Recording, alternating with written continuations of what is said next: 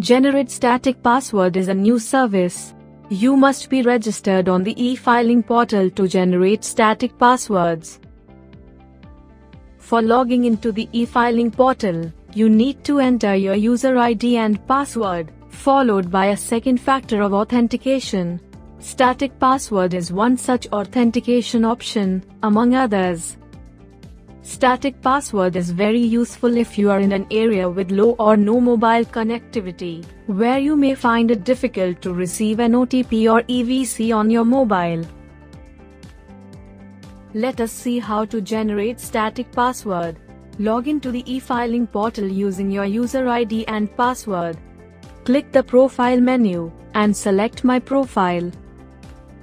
On your profile page, click Static Password from the left menu. On the static password page, there will be a list of instructions about static passwords. Read and understand the instructions, and click Generate Static Password.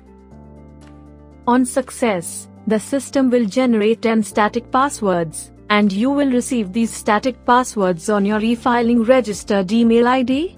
You will also get a success message confirming the same.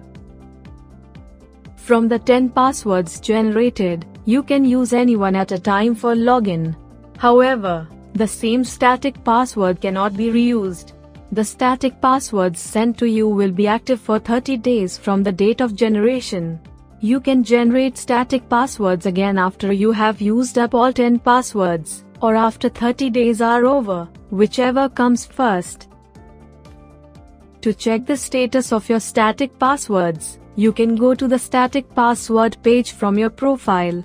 If you have unused static passwords, there will be a message specifying how many passwords you have, and the number of days before they expire, out of 30. To get a list of your unused static passwords, click Resend Static Password.